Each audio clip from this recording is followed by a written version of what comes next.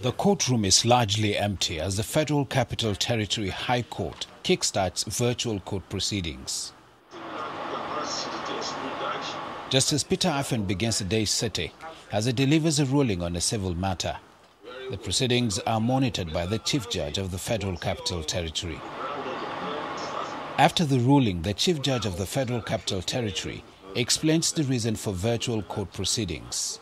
We have to move along with the tide of changes. The time has come. The time has come that Nigeria has to belong to the club of nations that have embraced technology in doing so many things, not only adjudicative roles, but in all spheres of our endeavors. From a civil proceeding, Justice Hussein Baba Yusuf delivers a judgment on a criminal matter where he dismissed the suit filed by Mrs. Veronica Oloma, a former staff of the Police Pension Fund, accused of stealing billions of naira.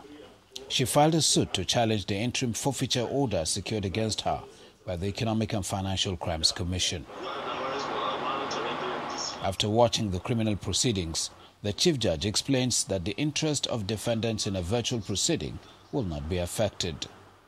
One of the main things that has been afflicting smooth conduct of justice delivery with promptitude is this attitude of lack of proper investment into the various sectors, whether investigation, prosecutory, or adjudicatory.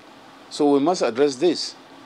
Of course, the correctional service centers are bound to be up and doing in providing standby genset, all right?